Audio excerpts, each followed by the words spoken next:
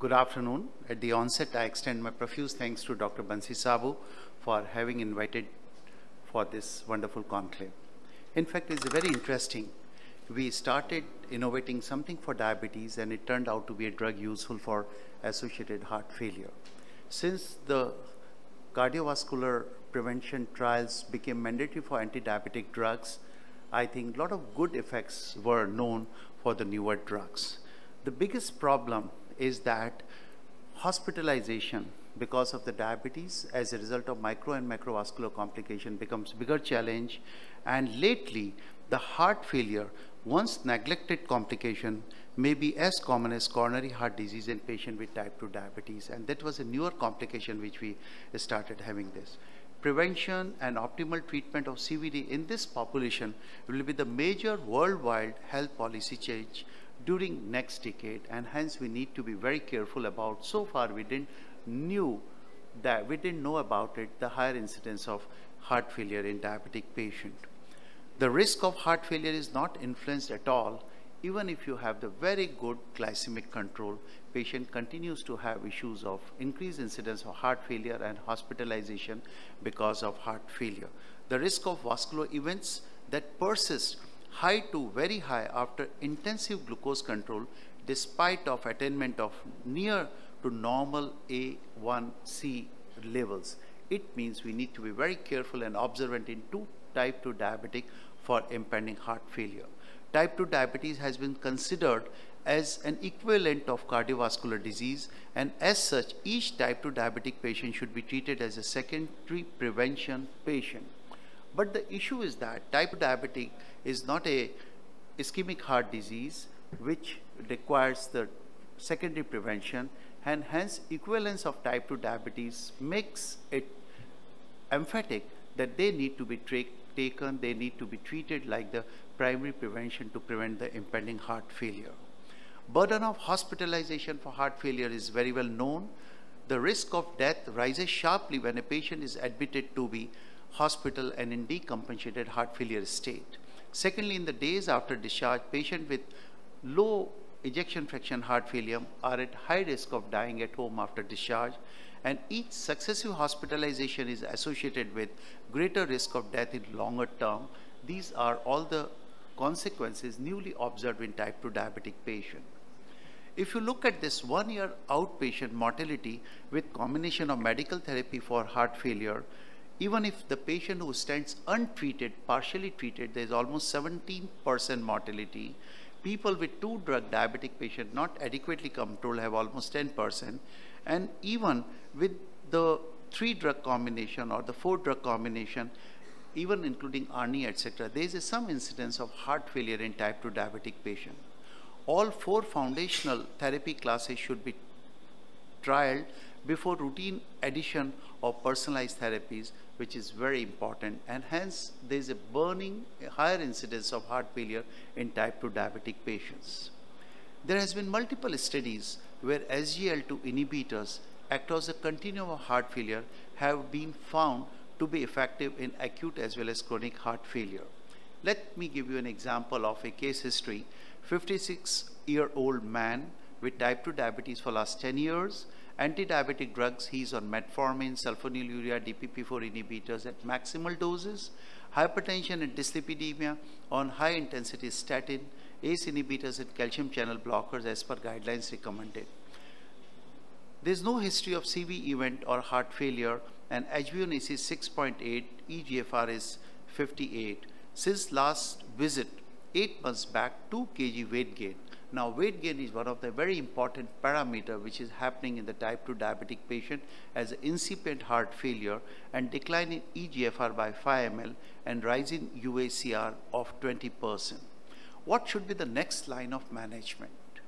Major concerns are maintain glycemic control, management of comorbid conditions, prevention of CV event, and prevention of further decline in renal parameters, eGFR and albuminuria.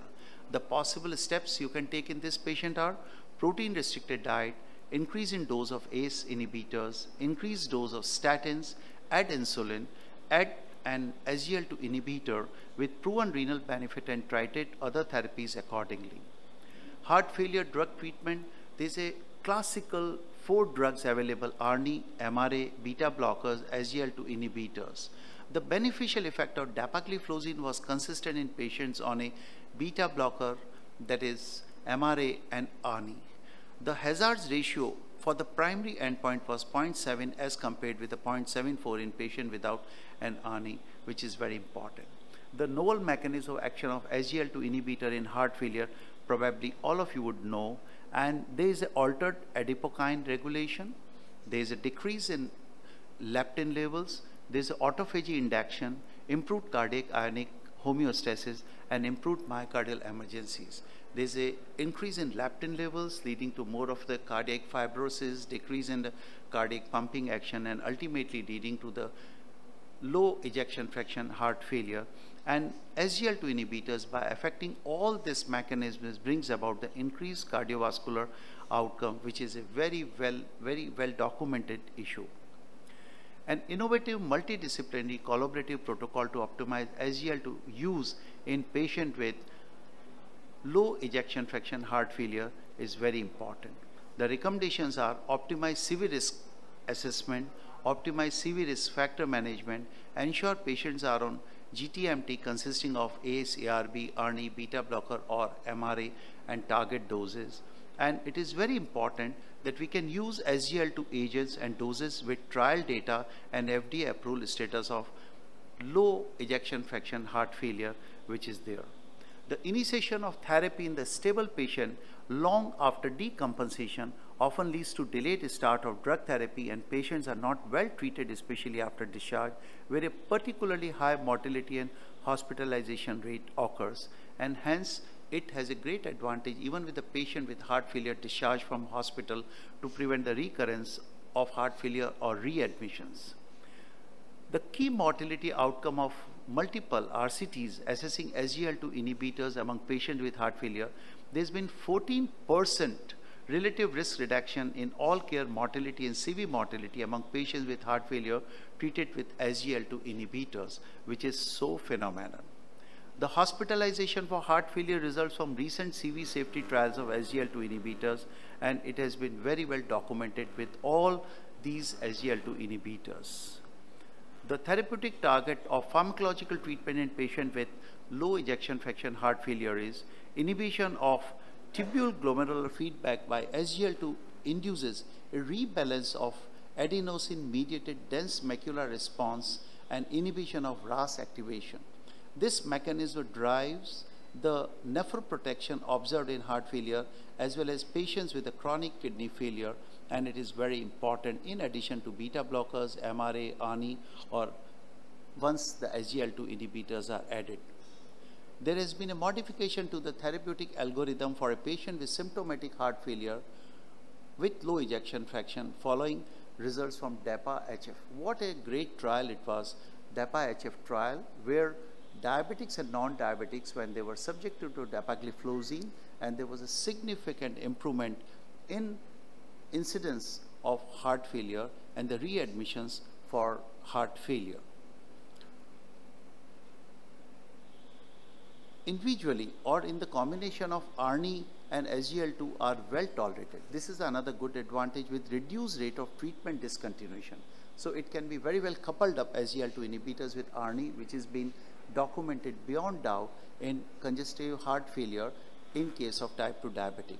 Despite the use of ARNI, dapagliflozin is a novel, cost-effective treatment option for refractory low ejection fraction heart failure in Indian patients. And it has been very well documented that there has been a decrease in almost 69% in NYHA class. Pro-BNP goes significantly down almost by 91%, and left ventricular ejection fraction improves by 23.6%. What a documented improvement in the congestive heart failure in type 2 diabetic patient. Timeline of initiating guidelines directed medical therapy for patients admitted with low ejection fraction heart failure are very important. SGL2 inhibitors demonstrated efficacy as important fourth pillar of the treatment protocol. Together, this combination can add over 6 additional years of lifespan for people with low ejection fraction. It can be added at all the levels, and it improves the heart failure status, early discharge from the hospital, and prevents the readmissions because of heart failure. In Indian phenotype, 1/3 of North Indian patients with type 2 diabetes less than 50 years had a high risk of atherosclerosis. Asian Indians have more than 2 times prevalence of lean BMI in young onset type 2 compared to the white European. Hence, heart failure was another very major challenge. After discharge following an episode of acute heart failure worsening, high rates of rehospitalization and death have been recognized, and the term vulnerable phase of the heart failure syndrome was coined. And here SGLT2 inhibitors plays a very important role, whether diabetic or non-diabetic, and we could prevent the readmission and rehospitalization of the patients. Benefits of SGLT2 inhibitors on the risk of death and hospitalization in patients with heart failure accrue within days to weeks after initiation. So very fast to act, very effective to act, and very definite results we can see about it. The key priority in type 2 diabetic patient should be the implementation of multiple risk factor control from diagnosis using affordable glucose lowering therapies to reduce the increasing microvascular and macrovascular burden in patients without established acute CVD to advance early therapy. Hence, it is very important, and this need to be done. How SGLT2 inhibitors improve the cardiac function, prevent the heart failure?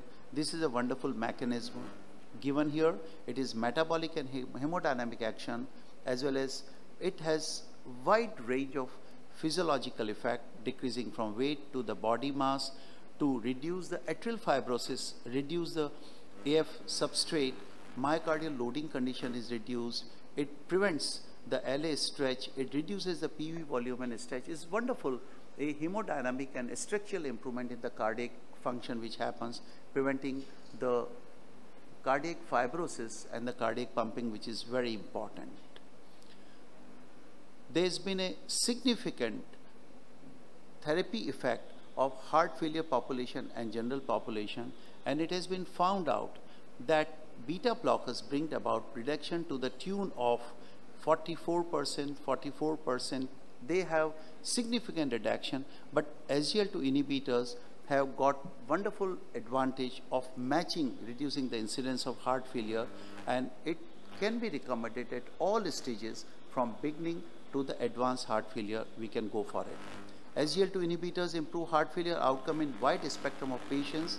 Widespread adoption of SGLT2 inhibitor can considerably reduce the burden of heart failure in type 2 diabetic patient. And hence, there are some barriers to the uptake of SGLT2 inhibitor in clinical practice, and proposed solutions are there, and which can be taken care of. Complexity of current guidelines pertaining to SGLT2 inhibitor use, but improve the clarity of guidelines and provide further information on how and when best to apply. And all these reservations can be overcome with adequate selection of the patient and keeping note of it. There are recommendations for SGLT2 inhibitors in heart failure guidelines. ESC says dapagliflozin and empagliflozin are recommended for patients with heart failure to reduce risk of heart failure, hospitalization, and death, which is proved beyond doubt. ACC also says that it can be used very safely along with the standard line of treatment, and Canadian guidelines also recommend it very strongly. There are multiple cases where there has been classical feature of heart failure in type 2 diabetic patient, where can be SGLT2 inhibitors or GLP-1 agonists can be thought of. Now, this is the need of time, that because of SGLT2 inhibitors are one which are very effective in the longer phase of type 2 diabetes. Type 2 diabetic patient starts with a 50% beta cell knocked out and become insulinopenic in due course of time, and hence these SGLT2 inhibitors are very effective in glycemic control, but added advantage of taking care of heart failure, which is very important. I'll quickly, just half minute more I'll take, sir, that this uncontrolled type 2 diabetes, despite metformin and EGFR, control type 2, like it can be combined in all the situation of classical type 2. I already talked about how effective cardioprotection mechanism as you inhibitor. Look at the number of the ways the SGL2 inhibitors by physiological, the anti-inflammatory effect, the anti-fibrotic effect, they bring about the improvement in the cardiac condition along with the renoprotective effect they have. I'll just go to these are the multiple trials which has proved beyond documentation, Amparec, Canvas, Declare, Vertis, Scorpio, that yes, SGL2 inhibitors have been preventing the new onset or preventing the recurrence of the heart failure, which confirms the benefit. They have the benefit in MACE, heart failure, in multiple trials and all SGL2 inhibitors have proven.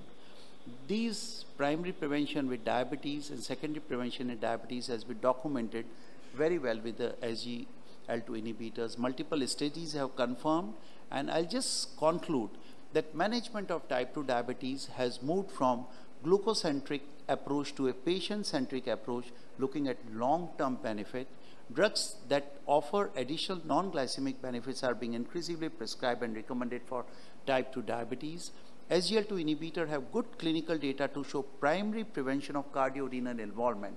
Since diabetes is considered equivalent to ischemic heart disease, so though they deserve secondary, but they need to be treated as a primary prevention. Compared to GLP-1 receptor agonists, SGL2 inhibitors can be prescribed orally even in patients with moderate body weight for long-term primary secondary prevention. The additional issue with GLP-1 receptor agonists like GI side effects, high rates of non-responders, need for injection and need for monitoring liver functions, probably SGL2 inhibitors have a great advantage which can be thought of. So if you look into this, we need to recognize the occult or high incidence of heart failure in type 2 diabetics, and probably SGL2 inhibitors becomes a drug of choice in the second part or the later part of type 2 diabetic. Being an insulin dependent drug, probably it has a great advantage of preventing and readmissions of hospital and recurrence of the heart failure with improving all the ejection fraction to great level with the classical protection in the physiology and the anatomy of the myocardium. Thank you very much. Thank you.